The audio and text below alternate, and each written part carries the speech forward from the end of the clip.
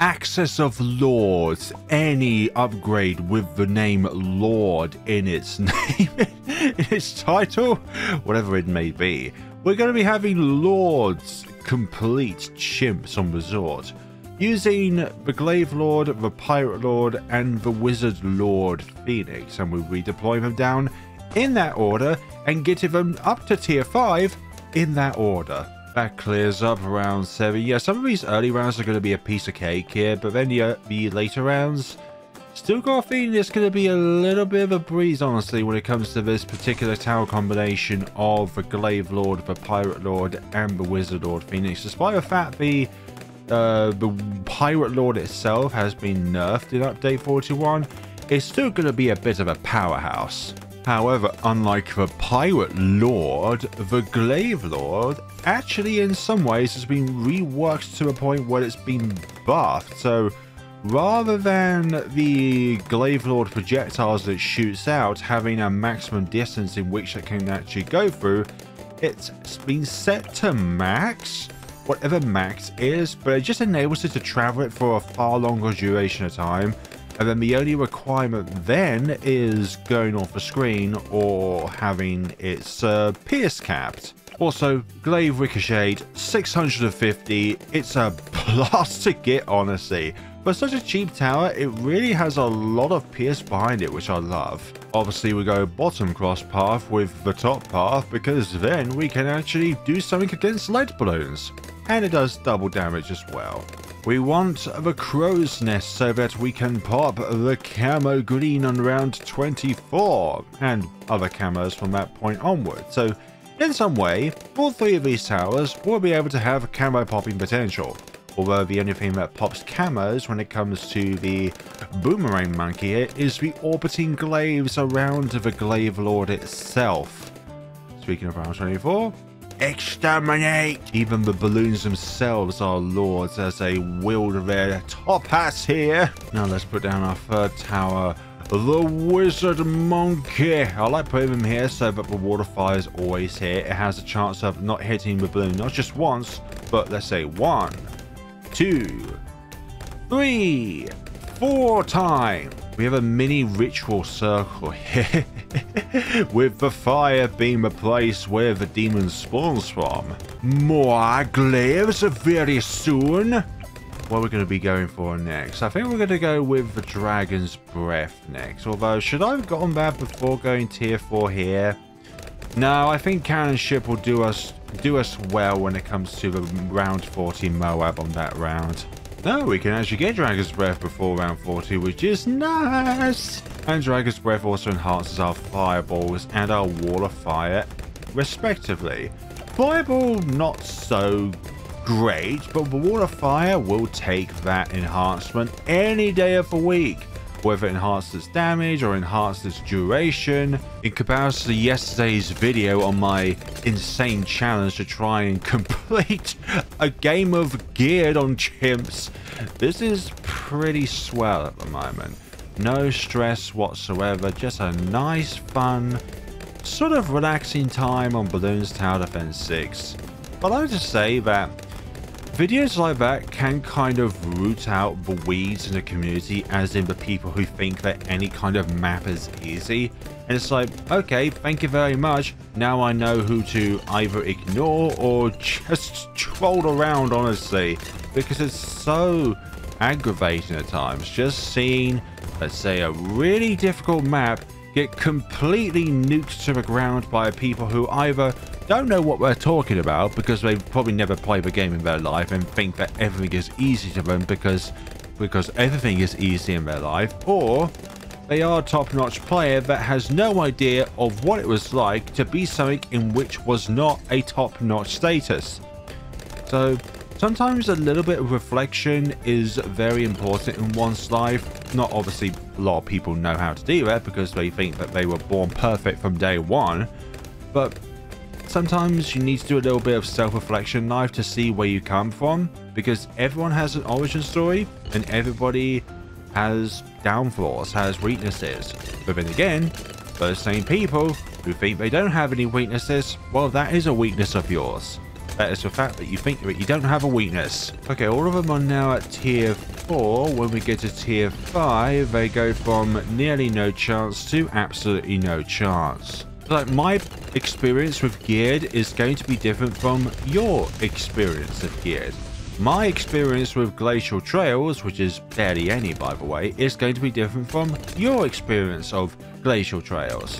My experience with ouch is different from yours. And I think people need to realize that difficulty is both subjective, but it also can be statistically analyzed to where how many players can do a black border on an expert map. There are some expert maps which are easier than others. So let's say Dark Castle and Infernal, we can all agree are the two easiest expert maps in the game. But does that make them easy per se? Far from it. But it's the fact that people's perception of difficulty is so warped sometimes to the point where anything can be considered as easy, and they have no self-reflection of where they once came when it comes to the fact of being able to succeed the first time, because they think that their first time is their successful time, therefore every single time is their successful time. Also, I forgot to mention, since we're doing Lords, the Axes of Lords, I'm going to give these Moabs an old timely coat.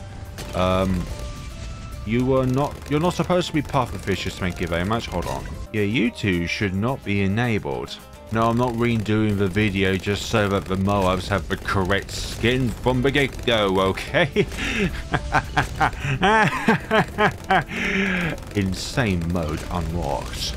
Let's use the hook because we've got nothing else to use it on at this given point in time. Round 63, not an issue whatsoever with our current setup. The Moab Glaives is pretty good against ceramics. Like, you want this for ceramic cleanup. And now there's that Glaive Lord.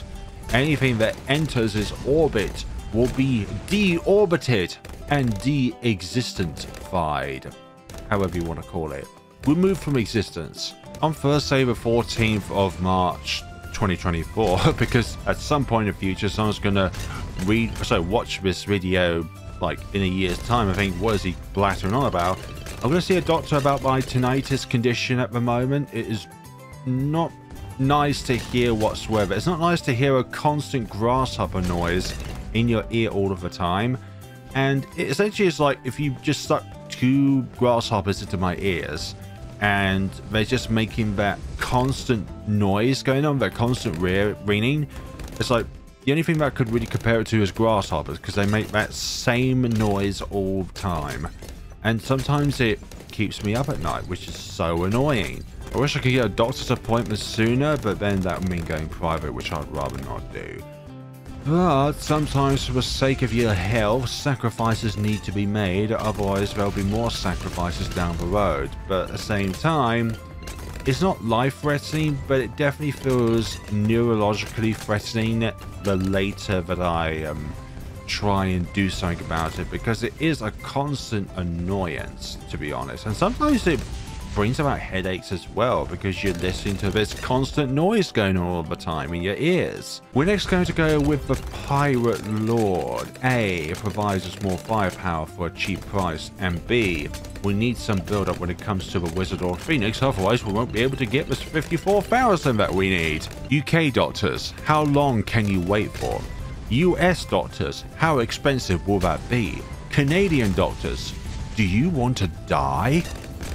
I don't know where that meme comes from, but I do remember it. I do remember seeing it somewhere around 76. But yeah, UK used to be in a much better place when it comes to the waiting time when it comes to appointments. But I'd rather not get into it really. But I just think our government is just doing a stupid job when it comes to everything. When it comes to just running the country. And it's been doing so for more than a decade. Round 78, all of... if they're not instantaneously popped, we're down to red balloons. Thank you very much, Glaive Lord. So we've got 160,000 with Glaive Lord. We've got 56,000 with Monkey Pirates at this given point in time. And we've got 61,000 with the Summon Phoenix Wizard. No, I'm not renaming you Harry on the Potter again. You're just not the correct wizard to do it in, okay? Do you remember seeing Harry Potter casting out fire all the time? No. Let's get the Pirate Lord now. We're not going to use this hook ability until round 80 because I don't want to wait for that ZMG if I don't have to. We've got more than enough firepower here to deal with these few balloons here. And there goes round 80. I thought I pressed you. I guess I didn't press you in the correct place. Let's wait for the fortified BFBs before using the hook ability. Let's see, one. We'll just use it now, actually. So that should leave with a few left. Yeah, we left with 2 fortified BFBs left at around of 82, which is why we delayed our usage of it so that we can target the fortified ones. Because it doesn't matter, because this thing's power is based on what they are rather than how much they have. So damage is not a thing when it comes to the Pirate Lord's ability. Obviously, 2 hooks are used when it comes to ZMGs. 1 hook is used for Moabs, DDTs, and BFBs. Let's hook those in.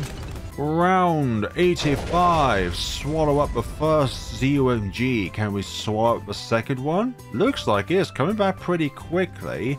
And Kapuya.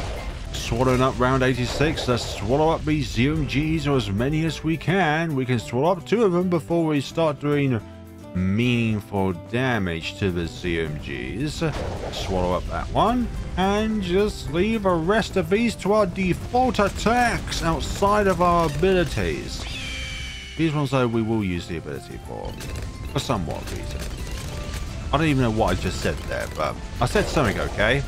So yeah, the best you could do with a Pirate Lord when it comes to its ability is 1 ZMG and 1 BFB, or in other cases, 3 DDTs, because DDTs are bloody annoying. There goes round 89 now. First encounter with DDTs. How are we going to fare? Yoink! Progressing towards the 3rd and final Lord of this axis, and we will have ourselves a completed scenario. Grapple one of those ZMGs in, which would also hook in a fortified Moab. Use summon Phoenix just for a little bit of cleanup. We're not going to use this until round 93 when 3 of the 6 DDTs spawn in. Let's see.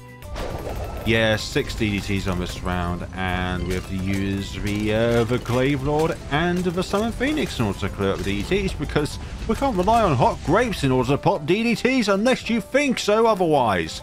Also, I've heard where the Wizard Lord Phoenix's Phoenix ends, that's where the next one is going to summon, which is pretty interesting if you really think about it. Because that could be the difference between victory and defeat in certain scenarios, but depending on where the Wizard Lord Phoenix is at any given point in time. Oh, no wonder this thing is such an OP tower with so many 2TC entries. Like, look at all those fireballs. I think they have nerfed it so that this thing's breath is fire rather than normal. Or is it the ability Phoenix that goes from normal to fire? Sorry, normal to fire. Sorry, not fire to normal. Fire to normal is a buff. Anything that goes by the normal damage type is just the best damage type because it means it doesn't have any weaknesses. Round 97, absorb 1 of them in. I don't mean to use both abilities. I meant to just press 1, but I guess this is where we're going at this given point in time. But I don't care because we've got ourselves a very delightful end to this route. Round 98. Just deploy all of the damage that we need. Gosh, it'll be embarrassing if we lose right out now. I'm very good for jinxing myself, but it'll be embarrassing if we lose right about now. Round 99. And let's just summon it. Let's not take any chances. Just summon it. Do some damage against the bad. And we're going to have ourselves a nice oldly time Moab time on this very day here. I only ever see old timely skin applied, and it's just so because it's just like, well, it's not bad, but it's just a dull skin to apply throughout because it's the same thing as the regular skin, but just give them the black and white filter and some slight shading changes. And there we go, folks. That is the Axis of Lords. Let's see how our towers did. 667,750. Sorry, 767,000. I got that mixed up there. 758,000 and 512,000. Well, that's to be expected since these two were at the majority of the time on their tier 5 respectively. So thank you all so much for watching. This has been the Axes of Lords with the Glaive Lord, the Pirate Lord, and the Wizard Lord, Phoenix. I should put Phoenix at the very end there. Thank you all so much. Actually, you know what? I'm just going to do that now, actually. Can we put Phoenix in? No, we cannot put Phoenix in. Oh, well. Oh, well, at least we're able to name our Archmage Harry on the Potter. Thank you all so much for watching. Let me know what other kind of videos you'd like to see me do in the future. Thank you for the suggestion of Axes of Lords. Thank you all so much for watching and take care of yourselves, everybody.